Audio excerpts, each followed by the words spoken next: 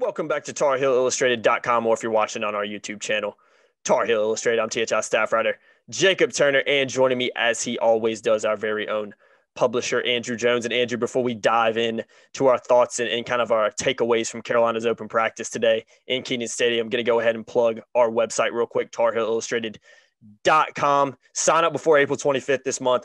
Don't pay until August 5th. I mean, you get all access to our premium message boards. We put a ton of stuff in our premium message boards that we do not report on the front page. So a lot of incentive to go on there. I'm on the boards. AJ's on the boards all the time. Deana King's on the boards. David Siska's on the boards. Every member of our staff is on there all the time. So make sure you go do that. Sign up before April 25th. Don't pay until August 1st. Anything you want to add about that real quick, AJ, before we dive into this thing? No, I just think for me, one of the things I like about it is I'm immersed in the community because I get a ton of questions. It's cool to interact with people. And I love to read about what a lot of smart people have to say. It's always good to get. We got a great community over there. It's fantastic. Yeah, it's just, I enjoy it. It's very time consuming at times, especially in the last couple of weeks because of everything that's been going on.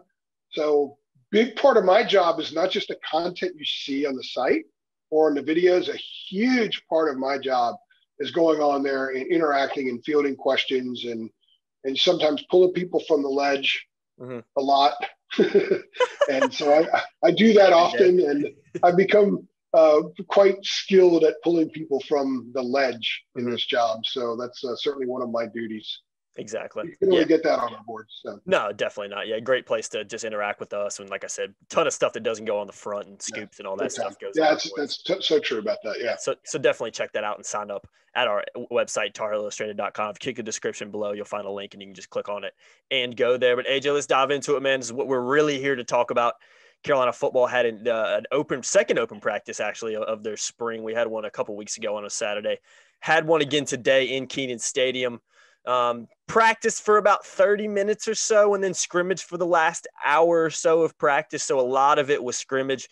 We were able to do some photo and video of it during that first 30 minutes of the practice. So make sure you stay tuned for that over the next couple weeks and the next couple months as we kind of roll some clips out and continue to do our tape talk series as well, which if you haven't seen, definitely go check that out. But I thought getting to see them scrimmage and getting to see them play up close is something we just haven't gotten to experience in such a long time with how last year went down with COVID and everything. I mean, we're obviously at all the games, but a lot different of an atmosphere. So it was really cool to just be able to kind of sit in the stands today, spread out a little bit, take off your mask and watch some Carolina football for a little bit. Now, before we dive into some specifics I want to talk about, what was your just kind of initial takeaways, like I like to ask you in a lot of these podcasts, from the scrimmage, I guess, more specifically, and just, I guess, from the practice as a whole? Well, 2 weeks ago, that was our first opportunity to be out of practice since the 2019 season. Kind of felt weird, didn't it? Yeah, they didn't have spring practice last year because the pandemic hit before they were supposed to start. So a lot of what we talked about 2 weeks ago was, hey, this is great that we're back. We got a chance to see them super up close.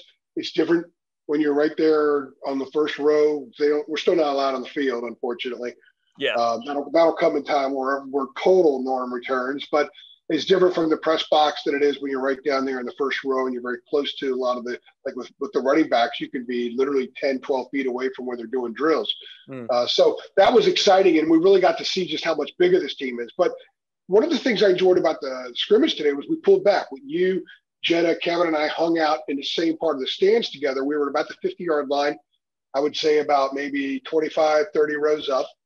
And the vantage point was great. First of all, it's the first time I've been in the stands in a long, long time. Yeah, I'm about to say, you probably had. But we got to see them a little bit more like we have seen, like I saw them this past year when I was at all the different games. And what I really appreciated about it was that it confirmed everything I saw last week up close, 2 weeks ago up close. They are bigger. Definitely. And they're big guys that were big last year are still big, and they're faster and they're quicker. And there are certain guys that just look like, okay, one of the things they do in college is they build and they get better, they improve, they get stronger, they get quicker, they get faster, and they read things better. So everything they do is more decisive. And Sam Howell, I know that it's easy to go hit the low-hanging fruit and say Sam Howell's really good. He's awfully impressive.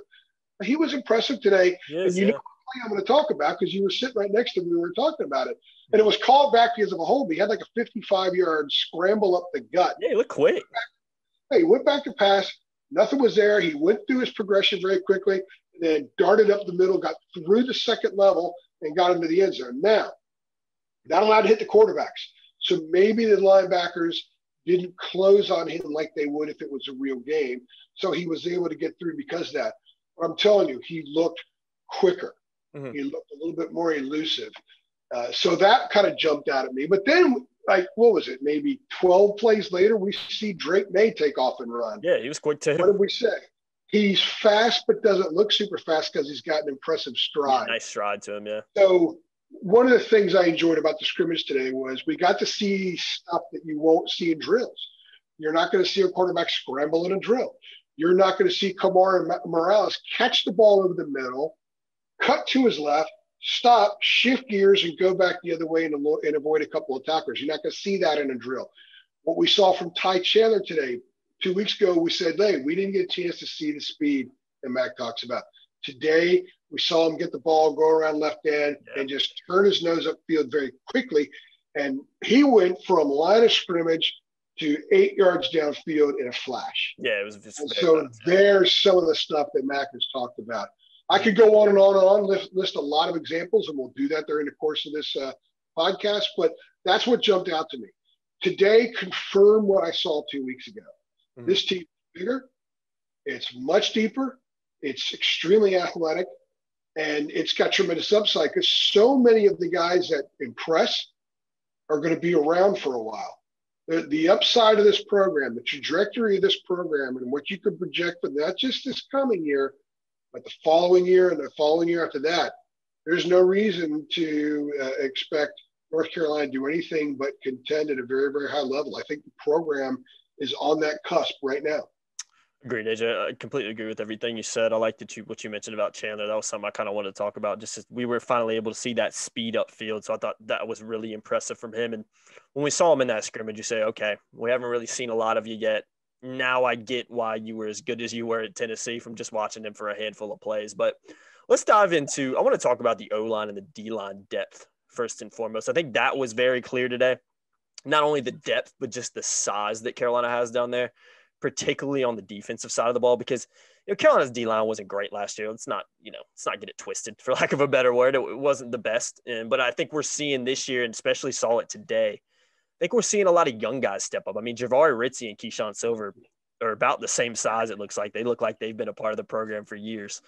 So just the freshmen that Carolina are bringing in, and you got guys behind them that played last year, Clyde Pender, Miles Murphy, Kamon Rucker, guys like that would look bigger, look stronger, look faster, look more confident.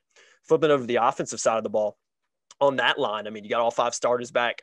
One thing that I noticed during the scrimmage, which we were kind of doing, especially in the beginning, was kind of noting the rotations and the guys that were going in and out. And, you'd see some guys mix in with that first team on both the offensive line and the defensive line, and didn't really look like they lost a step. You see a little bit more depth, a little bit more comfortability down there with a lot of those guys switching in and out.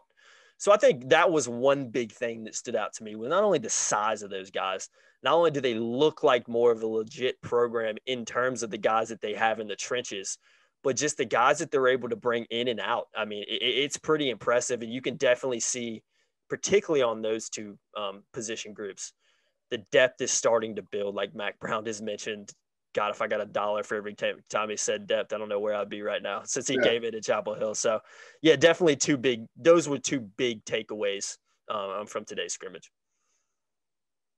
They're really deep. They now, are. Mm-hmm. I'm going to caution about the defensive line. Mm-hmm. They got a lot of guys over there. I just don't know how collectively they could be on a high end. Mm-hmm. They Still will a lot to be determined, yeah. Mm-hmm. They will be better than last season, if for nothing else, because I do think that the guys that are returning are a little bit better, natural improvement.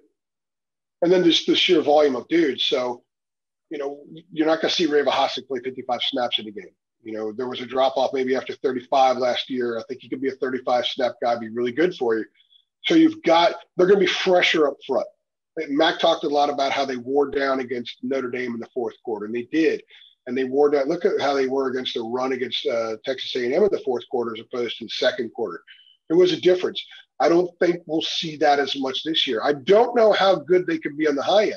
It's sort of like, sometimes if you have a basketball team that they play 10 or 11 guys, that's a great thing, but if there's not much of a drop off, okay, they've got a really good second team. Yeah, But maybe it also means they don't have a really good first team. So they never have a really, really high level of five on the court at any one time. So they got a lot of guys on the defensive line, but are they going to have three out there that are phenomenal at any time? I don't know. We'll have to see how that plays out over the season. But they will be better because they have more numbers.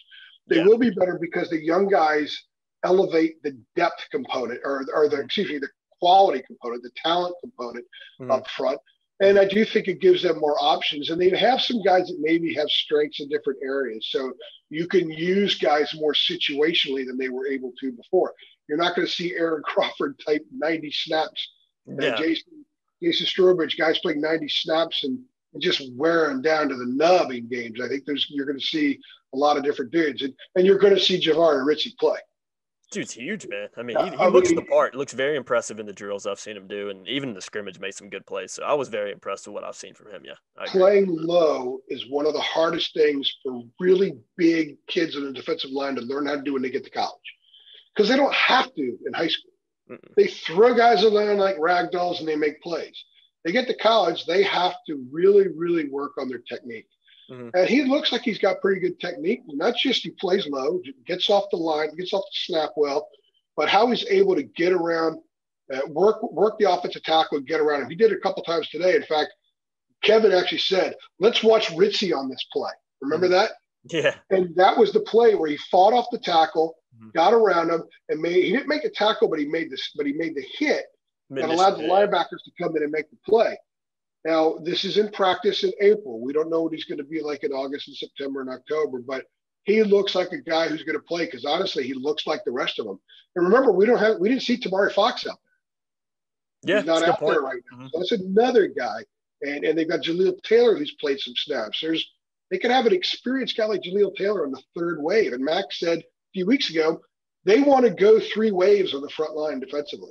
And I think that they're on their way to achieving that. Yeah. I don't know how good the first wave is ever going to be, but they're going to be pretty good in the second and third wave, and that will make them better because there won't be as much of a drop off. As far as the offensive line goes, we've been talking about them going between 8 and 10, and coaches want to have go 8 deep on the OL. But Mac and Phil Longo have actually said, they could go to 10. They might be able to go deeper than that because today I was really impressed with Malik McGowan today. He's another guy. When you start talking about the depth, Zunu's not practicing this spring. So Montilus is starting. Montilus is a depth guy. He's a reserve. When Zunu's back, he starts Montilus. So your sixth guy is Montilus. Your seventh guy is Johnson. Okay, so they know they've got 7 rock solid. Eighth guy, maybe it's Adorno. In fact, we saw Johnson, they work at center and guard. That's the versatility that he brings is huge. Okay. Then you got to talk about, who are the next guys? Well, they keep talking up William Barnes. You know what? He looks comfortable at right tackle. He does, yeah.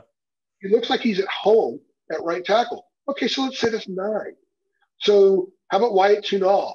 How about Malik McGowan? And I'll tell you who running out there with the 2 some today was Diego Pounds, and he looks the part. You were raving about him 2 weeks ago. It's really hard for an offensive lineman to play as a true freshman. Yeah. But you can see down the road where they've got guys that it's springtime right now and we got pollen in the air and everything's blooming. You could see a guy like Diego Pounds doing his own bloom and pollen thing within the program as he learns how to be a college football player. So when you watch him, you think, well, it's not going to be too long before that guy's ready. Maybe not ready right now, maybe not ready in October, but maybe he's ready in November. Someone goes down, you never know. And certainly he'll be a candidate next year to take over one of those tackle jobs. So they're in really, really good shape in both lines of scrimmage. I think the offensive line better shaped than the defensive line because we know more what they have, and there's a very high-end component there with those starters because a few of those guys are going to play in the NFL. Agreed, yeah. And Diego Pounds, I will say this, I was shooting before the scrimmage, they were doing kind of O-line versus D-line drills, just kind of, I think it was 2 versus 3 O-linemen, 2 guys blitzing and whatnot. And Diego Pounds absolutely pancaked somebody. I don't remember who it was. Might have been, I don't really know if I recognize. Could have been a walk-on for all I know. But bigger kid. I mean, not some scrawny kid like me running around out there. He absolutely pancaked the guy. So Let me comment on that real fast. That's a really good point. I'm glad you brought that up. One of the things that's also impressed me with the true freshman on both sides of the ball is they're not the physicality doesn't really seem to be affecting them too No, much. it doesn't. It doesn't at all. We go to linebacker very quickly. I know you want to hit there in a second, but Ra got clobbered by I think it was Kendall Carr. Yeah, I think you're right. And he had to adjust his helmet. Okay, well that's that. Mm-hmm. I've had my bell rung a little bit, but I'm okay. Not bell rung, but he got walloped there on that play. It didn't look great. Had to adjust his helmet. Yeah, and he's going to be bigger in 6 months than he is now. But the freshmen, from what I saw today, they're embracing the physicality of it. I think that they're adjusting there, and that's important because the quicker they adjust to the physicality, other stuff will fall into place a lot quicker as well. Definitely. Second thing I kind of want to talk about, 3 legit quarterbacks. I think it's safe to say that I think Carolina has that. And you can maybe even say 4 with Boaz, because we've kind of talked about him in the past. Is probably going to a couple other programs in the ACC, and definitely the Power 5 I think has a good chance of playing over there. But Criswell, thought he looked good in the scrimmage, made some nice throws. I thought Drake May looked okay in the scrimmage, but you see the potential that he has. I think he had one pick that Dede Hollins made a great play on in the corner of the end zone. It was more of a great play by him. Wasn't a great throw from Drake May. He probably completes that in high school. But yeah, we called that a film room special. Yeah, they'll go look at that one. He's already watched it on film. He's like, I see exactly what I did wrong. Yeah, got to make those mistakes, and that's what's 8th practice in spring. Mm-hmm. That's a great time for Drake May to make those mistakes because he's got to learn. Mistakes are an okay thing. Mm-hmm. As long as especially for a young guy like him. I mean, he's in his 8th practice today. You know what I mean? Yeah, and that was an outstanding break by Day. Yeah, it was a great play by him. They're loaded back there too. Yeah, they're loaded in the secondary. Yeah, exactly. But I think it's safe to say that Carolina, you watch Sam Howell, and granted, I mean, you watch Criswell and May in practice today, and Sam Howell definitely looks a lot more impressive than they do. And don't get it twisted. I mean, Sam Howell's one of the top quarterbacks in the country for a reason. But Criswell and Drake May, I think in the season, maybe not May right now, I think Carolina would feel comfortable throwing Criswell out there if they had to. Obviously, it would be a bit of a drop-off between him and Howell because Criswell just hasn't played as much as Howell is, for one thing. But I think ultimately, you look at that quarterback room, and I think if you're Mac, I think if you're Longo, who's obviously the offensive coordinator and the quarterback's coach, I think you're feeling pretty good about that position. Obviously, you want Howell to be in there for as long as he can and be a part of the program for as long as he can, because you just don't get a lot of Sam Howells coming into your program. But I think overall, that quarterback position, it's safe to say that I think Carolina's got 3 legit quarterbacks, and probably will even feel a lot better about it, at the maybe early part of the mid part of the season once things get going. You got to have a quarterback ready outside of the starter, because you never know. It just takes one play to become the starter. The backup. Yeah. I think the question is, with Criswell, is how much of the offense could they run with him at quarterback? Agreed. Yeah. Mm-hmm. So it looks like they're getting to where they need to be. I mean, you would like to ideally be able to bring in a backup and run your offense. Everyone else just does what they do. Whoever's in at quarterback is whoever's in at quarterback. You don't want to pull back in some areas. You don't want to trim some areas because it's easier to defend. It's easier to predict what you're going to do. Defenses don't have to deviate from what they typically do too much because they've got a beat on you if they know what you're going to do, unless you're just so darn good that you like Vince Lombardi's team. So you know what's coming, but you can't stop us. Can't stop it. Kind of like Roy's team. I don't think Carolina's at that point yet. But what I do think about Criswell is it looks to me like they're on the right track to be able to run their full offense with him. Again, this is only the 8th practice of spring. So there's still a lot of time left. They have 7 more practices, including the spring game here in the next couple of weeks, and then they have the August practices. I would think by the time maybe when they get to Virginia Tech, if something happened to Sam, they can put Criswell in there and run a lot of stuff. I think it's pretty clear right now that even though that's a battle, Criswell's ahead because he's more experienced. Oh, for sure. He knows the offense. He's adjusted to the speed of the game. I think that was one of the mistakes that Drake made. Just not used to corners that could change, that could cut like that. Different level up here, man. It's a different level now, And that's the value. We see so much of the value in kids coming in early, and we're seeing it big time with Drake May. So he'll go in the off season, work on stuff, watch film, and he'll catch up a ton in the off season. But I think that they're long term. If you project down the road, I think they're in really good shape at quarterback, because I think Drake May's going to be really, really good. Criswell's going to be really, really good. If Sam went down against Virginia Tech, I think they'd be in okay shape. I like what I saw from Criswell. I actually thought He looked confident. He commanded the position. He looked like the dude when he was out there. And that's huge because he looked like that when we saw him in the Showtime camp a couple years ago. And Drake was out there too at that camp. But Criswell's older. And he kind of said, like, this is my camp, guys. He was loud. He was vocal, but not in an annoying way, but in a leadership kind of way. So we saw a little bit of that from him today, maybe a lot of it from him today. And clearly he's growing and they're giving him a lot of work, Yeah. It's good. Hopefully, I'm sure we get back in August and when they start fall camp, we're going to get a chance to see a few times. I can't wait to try to snapshot with this side of my brain what we saw from Drake today, and then take in from this side of my brain what we see from Drake in August. I bet there's going to be an enormous difference. Agreed. And he's already impressive. But he looks like he's in his eighth practice. Exactly. You definitely see the potential. That's okay. Yeah, physique-wise, just what he does back there, mechanics, you definitely see the potential in him. But, yeah, I think he's still a ways off right now just because, like you said, he's just so early into his North Carolina career. And I think either you or Kevin maybe had mentioned it when we were watching today, but I mean, we saw Sam Howell in some open practices to his first year, and it wasn't like he was, you didn't watch him and say, oh, that's a future Heisman candidate right there. I mean, he looked decent. But when you're 5, 6, 7 practices in, maybe it was Jenna, I'll give Jenna Miller a shout out. What did she say today? She goes, I'm not going to do it. She has a little bit of an accent. She got a little bit of that. Not like Dana King, though. Yeah, it was kind of hard to do Jenna. Anyway, Mama Photog is what I call her. Yeah.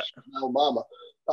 She said, don't you all remember that Jace looked more impressive than Sam in the spring game 2 years ago? Yeah, it's a great point by her, yeah. So you can only, we can read what we see, but we're not there all the time. We don't see the lens that the staff does. So they see all the warts and they see all the great things and everything in between.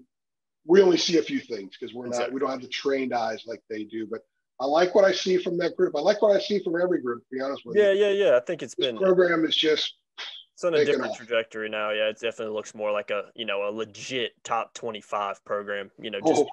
Guys. Yeah, I think there's no doubt about it. Maybe even top 20. I mean, you even they go to that other 5, but yeah, exactly. Definitely. I think they're better than that. I would probably. And I'm not one that goes in that direction real hard. No, I'm pretty even keel. I'm the temper, expectations pullback guy. I'm the 8-4 all the time kind of guy. Everyone thinks, 11-1. I'm like, I can see 3 or 4 losses there.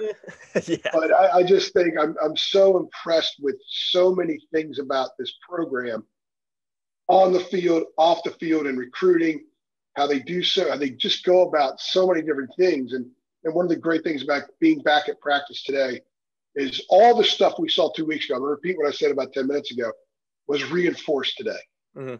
Agreed. I'm going to ask you, before we wrap this thing up, we'll do that in a couple minutes. I want to ask you just real quick. Those are kind of the 2 things that maybe stuck out to me the most. I know you mentioned some other things in the beginning that stuck out, but anything else or maybe one other thing in particular that stood out to you a lot? Could be a player, could be a group, could be a particular play during the scrimmage, but was there, maybe one other thing that stuck out to you from today? Yeah, Ty Chandler. I hit on him a little bit, but I'm going to go a little more in depth now. He was vocal. Yeah. He was vocal today. Wasn't vocal 2 weeks ago. Looked a little bit more. He went first in the drills. Yeah. He went first in the drills. He was first with the ones out on the field. Again, I don't put a ton of stock into rotations, drill rotations and stuff in the spring. I do a lot more so in August, but I kind of thought that they reached a competitive point in spring practice because, Max said with the freshmen, the new kids, don't worry about where you are in a rotation. You just got to get used to learning how to practice like a college player and all the other demands that are required, the speed, everything else. But I kind of thought, I got the vibe today that they have fully entered in the competition standpoint of spring, including with those young kids. So they're going to be put wherever rotation in the drills, wherever they are right now on the depth chart. Well, that goes for the new guy too, the grad transfer. He went first. And he looked like the starter. He was very vocal, which shows that he's a lot more comfortable around these guys now. I'm sure it was kind of, a little strange for him to be at a practice the first couple of weeks at North Carolina and not at Tennessee, the different colors, the different sounds of the coaches, the different scenery and all those kind of things. And okay, I transfer here. You kind of have to balance. I'm going to show them what I can do. You have to balance that with I've got to learn what to do so I can later show them really what I can do. And I think he's probably been working through that. And to hear him as vocal as he was when I was over by the running backs today, I think it's a huge plus because you've got to have a voice in that room. And he's the older guy in there by far. So it's ideal if the older guy is the loudest voice in that room. And, British can be loud in that room too. And the guys respect him because he's a really good special teams player and he's a grinder. But you also want the loudest voice in the room to be a producer. Mm-hmm. And that helps big time. His message will be heard. He can lead a little bit better. In British, you can maybe just reinforce what Chandler says. And so I think that room is in better shape now than I did 2 weeks ago because of that. I think the staff probably wanted him to step forward. You don't want to bring in a grad transfer and have him third in the rotation. Yeah, you don't bring guys like that into programs like this unless they're going to start. Agreed. You got to earn it. You got to grind and get it. And I think right now what we saw today is Ty Chandler's in the process of not securing that spot, but he's well on his way to satisfying what they were hoping that they would get from him. And that room, by the way, looks pretty good. The number 2 guy, DJ Jones, we love his potential. We talked about him a couple weeks ago. And Josh Henderson today. Oh, he looked good today, yeah. Mm-hmm. Came in as a 4-star, and he actually looked like a 4-star. He made a couple impressive plays today. He did. He had one had some breakaway speed, had a 53-yard touchdown run. Yeah, I mean, he looked. I think right now, just based on what we've seen, people say running back by committee. Well, they like to use 3 running backs anyway. If you want to call committee or not, go right ahead. I don't really care. But I think they're in pretty good shape there, and they're going to be in better shape when they go to Blacksburg. Agreed, AJ. I think it's a good place to wrap this one up, man. Yeah, just a lot of – I think you said it earlier, and I think it really summed up the 2 open practices that we've seen so far. This program looks better. It looks like a legitimate top program in the country from size, speed, the way they practice, the energy they have, the coaches, the way everything is on and off the field. So I think if you're a Carolina fan, you got to be feeling really good about it, really excited as this team gets closer and closer to the spring game and obviously the season, which not too far away now. We still got some months there, but it'll be here before you know it. Trust us. Let's have off season first. Yeah, I better say I need a little R&R real quick, and then I'll be ready to go. Recharge the batteries, right? Yeah, you need a nap or two. I need a nap or two. You need a nap for a couple of days, but yeah. I think it's a good place to wrap it up, though. AJ, I've been Jacob Turner. He's been Andrew Jones. As always, guys, like we mentioned in the beginning too, just click the link in the description. Head on over to TarHeelIllustrated.com. Sign up before April 25th. You don't pay until August 1st. Get a ton of access to stuff that you just don't get access to unless you're signed up as a part of our premium community. So go and head over there to TarHeelIllustrated.com after this video is done and take advantage of that opportunity. As always, guys, if you enjoyed the video, like, share, subscribe to our channel. See you in the next one. Thanks.